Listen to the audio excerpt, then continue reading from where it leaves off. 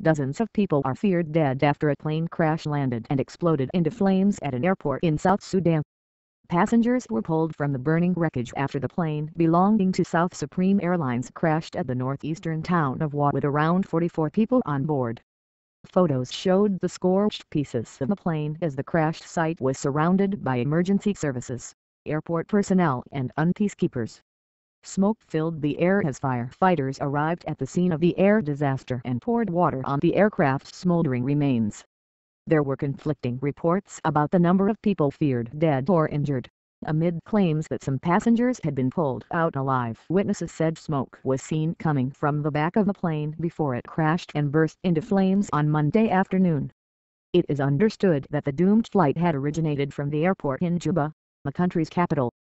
iRadio reporter Debbie Mo said, the plane was blowing smoke from the tail before it crashed. But when it touched the ground, it immediately burst into a huge flame.